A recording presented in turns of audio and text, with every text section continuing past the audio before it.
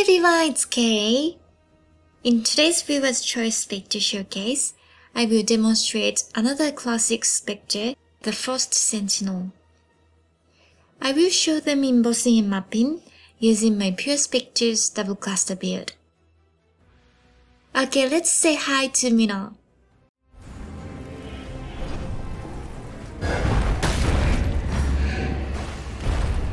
When I'm ready, and not before.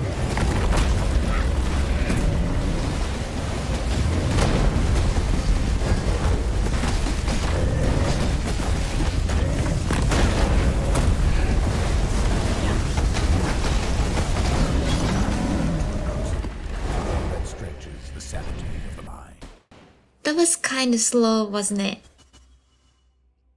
In part 2 of the video, I will go over the gear and gems while demonstrating map clearing using T16 Promenade.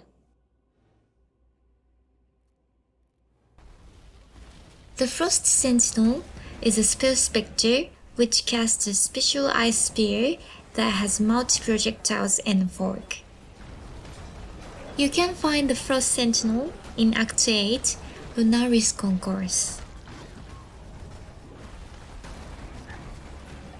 For bossing, the 6 link is Red Spectre, Spell Echo, Minion Damage, Controls Distraction, Elemental Focus, and Death Mark, which I swapped to GMP for mapping. For the curse, I use Projectile Weakness.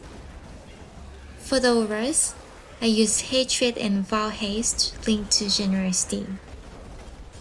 And for extra damage against bosses, I use Frostbomb and Avatar of Fire to proc exposure and EE for minus 75% cold res. You can also build around crit for mapping by using Assassin's Mark and swapping Elemental Focus to Hypo. The Frost Sentinel's Ice Spear is different to the player's skill.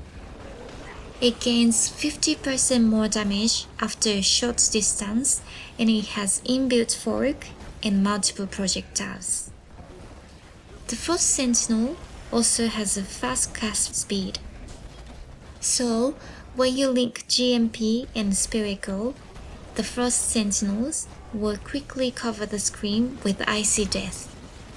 And this makes mapping feel pretty safe. However, another difference to the player's skill is that there is no extra crit chance or crit multi, and the ice spear doesn't pierce at long range. So projectile weakness or pierce support is very important. The Frost Sentinel also has low base damage compared to other spell spectres and doesn't scale as well as the new Atlas Influence spectres. It doesn't really matter in mapping because map monsters have low HP, but you will feel it in endgame bossing. You could see how slow the Mino kill was.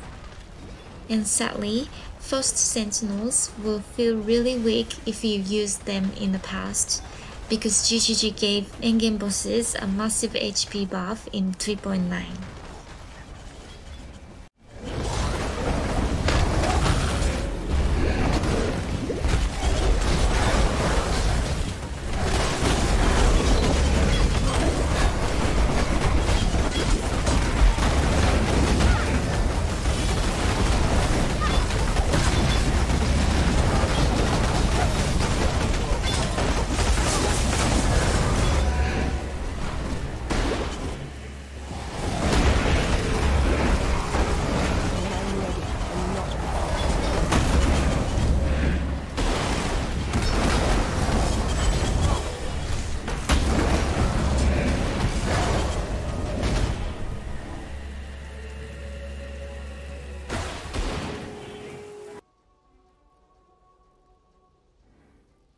Overall, the Frost Sentinel feels underpowered nowadays.